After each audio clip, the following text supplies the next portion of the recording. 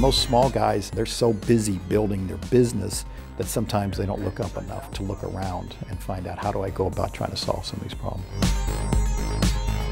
Part of my job is to keep developing new products. I reached out to Jack and his network of people to say, okay, is this product viable and how would we go about manufacturing it? I told him what this idea that was opened up to us, and we proved that it works, but I was still a skeptic. I had some people that understood HVAC, and they looked at all the data and they said, yeah, this will work.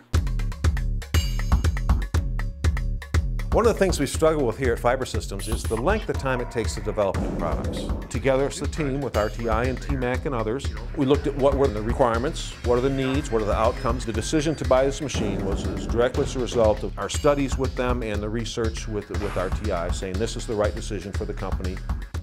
The next step is, how are we going to take the market? We've together identified where there were opportunities that made us more efficient and have actually caused us to grow even through the tough economic times. A lot of companies we've been working for 25 years because they trust us. We have that kind of reputation, and we're doing it because of innovation, and we're doing it because of the successes that manufacturing can have.